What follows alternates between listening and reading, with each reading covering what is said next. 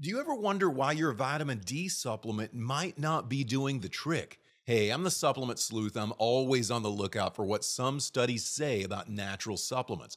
But many people turn to natural solutions to address fatigue, bone issues, or mood swings, especially when traditional methods are falling short. For vitamin D, there was a meta analysis that found that vitamin D3 is more effective than vitamin D2 at raising and maintaining vitamin D levels in the body.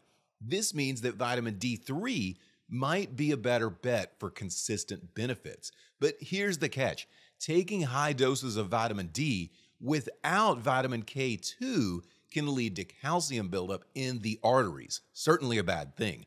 Vitamin K2 helps direct calcium to bones and to teeth, preventing it from depositing in soft tissues. So, combining vitamin D3 with K2 not only supports bone health, but also protects your heart.